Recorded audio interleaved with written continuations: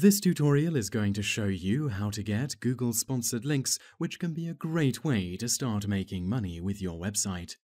Before you have access to AdSense, you need to apply for it.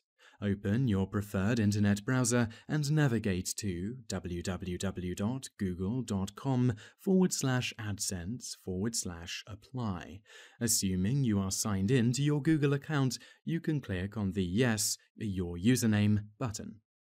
On the next page, you will have to give some information about the content you will be providing. Enter the website where you will be showing the ads, select a language, check the box at the bottom of the screen, and click Continue. The next screen will prompt you to enter personal information, including some details of your banking.